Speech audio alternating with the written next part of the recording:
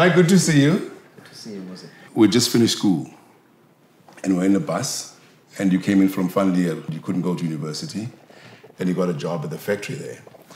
And the one thing that I had in mind was, oh my God, this is my senior. Do I stand up for him so he can take my seat? In the bus? In the bus. Yeah. And I decided, no, I'm not giving you the seat. So I'm not giving up my seat. So I was going to work for night shift and you were coming back from school, so it was late in the afternoon. That's correct. And I was in a bus and I was going to work. And people don't know that I was earning 76 Rand a week. I didn't care whether you stood up in the bus for me or not. The most important thing for me was to be at work early, right on time. So I used to leave my home probably around 5 o'clock, but the shift started at 6. So let's talk about African time then a little bit. I'll never be late. Tell me about that. Punctuality is the politeness of kings, you know. People like CEOs, people like chairpersons, people like owners of businesses, they arrive 20 or 30 minutes late. I don't know whether it's power play or what, but I hate it. Otherwise, people would be late for their own funerals as well. But tell me about teaching. I grew up understanding that one day I will be able to teach, but not teaching in a traditional sense, not in a classroom teaching people. I believe I'm capable of articulating any difficult subject and making it simpler for people. So I ended up then becoming a teacher. But I knew that that was not my place. Why? Because I cannot fit into the normal school environment, which is 8 to 2. So then I decided that I think I need to go and find a job where I'll start at 7 a.m. And finish when I want. And that's when I moved into the private sector. I still do believe that you'd have made a better soccer coach than a businessman. Exactly. And at Tefluop, I realized that most of the soccer teams, we were competing by region. So the team that belonged to Springs, East Rand people, not Soweto people. Soweto people had their own.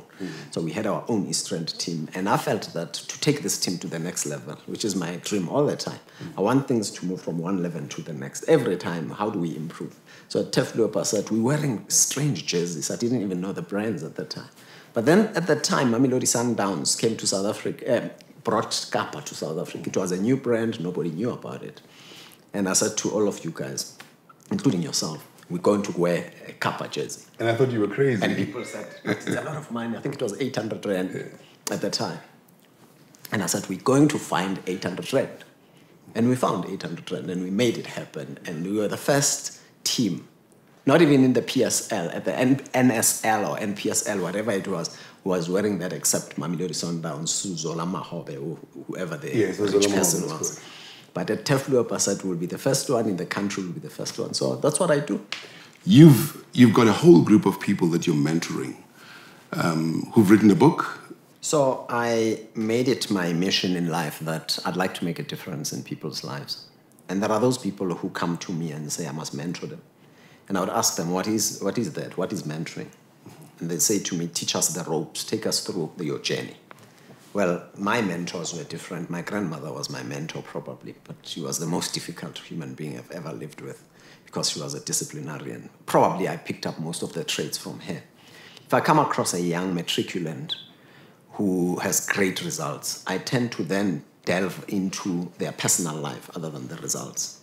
And then I start to say, how do I help you move you from one point to the next? I've got a young lady from Guatemala who's studying his 5th year medicine now. I sat with her and I said, what do you look like at the age of 35? And she said, as a medical specialist, specializing in this. And I said, I'll take you there. What is the objective of mentoring somebody? Well, a great mentor, we've got 2 ears and 1 mouth, and there's a reason for that. You listen more and you talk less. That's the first lesson for me that I've learned with these young people. I keep quiet, I listen to conversations. Some of them tell me personal stories. Some of them tell me business stories. Some of them tell me what I call crazy stories. But at the end of the day, going to your second question then is, how do you respond and make sure that whatever you're going to say makes a difference in the person's life? There are times where you switch people off from the journey they thought they were on, but you know that you're going to disappoint them. And there are times where I will push you hard and drive you to a very uncomfortable zone. And I create those for these young people. I make them very uncomfortable. Give me the idea of the book. How did this come about? I love books. I love reading. That's where the whole story started. So if I'm not going to write a book, let me get these mentees sitting in a room on a Saturday morning, which is my free time. It's not free, but I'm working. So they came to my office and I said, guys, I all want you to write a book because you all want to be leaders. But I want you to focus on a subject that is close to your heart, but linked to leadership. Should leaders be Christians or be religious? Should leaders, what leadership style are we talking about? Can we talk about, and we spoke about it, we debated it at length. And after that I said, can each one of you write a chapter? And for me, this book is going to be a reference book that's going to be used by younger people who will be coming, who will be mentees, who will be trained, and those people will relate to each one of these chapters. And the guys were reluctant. Why? Because it's a big ask. So I decided then that we will make this a proper book, must be professionally produced, get a publisher, make sure that that publisher understands the brief. And we spoke to several publishers. And some of them were talking about how do we change this, I didn't like that. I ended up meeting Professor Chilidzi Marwala. Professor Marwala is 46 years old. He's written 25 books. And I said, what are you looking for in a publisher? And he put them for me. He explained to me, and ultimately we settled for UJ Press. And because they understood the brief and they were prepared to do what I was asking them to do. And that's how then the book became real. For me, the journey is one, these young people being in a very uncomfortable environment to write a story. B, thinking about whether are they going to be challenged by somebody tomorrow that whatever you wrote, can you defend your opinion or view? 3, it's a legacy for them. One day they'll tell their children, if they can't write a full book themselves, at least I contributed a chapter in a book. But generally, I'd love people to start reading. And that's what drove me to this project. And it's my mission in life. Do I have time? No, I don't. We make time. You're the chairperson of the council of the University of Johannesburg. You got a family. You got a huge business that's growing every day. You still love your soccer and your Formula One. Yes. God has given us an abundance of 24 hours in a day. Abundance, you say? Yeah. Abundance. And it's abundance. There's a lot of hours in a day, 24. And we must use it very well.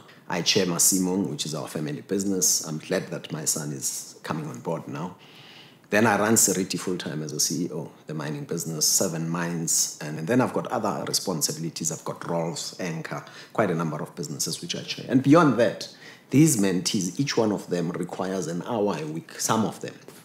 So in any day, I make sure that I make time for those who need my time. Muzi, I believe if we made time, we won't have the youth being neglected. We won't have the young people being forgotten about. We won't have the young people saying, where is our place in this economy? And I'm trying to find spaces for each one of them. And it's that whole concept when somebody said, one starfish at a time. Mm-hmm. Well, we've come to the end of our interview. Thank you for a good interview. I enjoyed it tremendously. I hope you enjoyed it as well as I did. I enjoyed it, Muzi. Thanks, Mikhailo. Thank you. Ciao, ciao.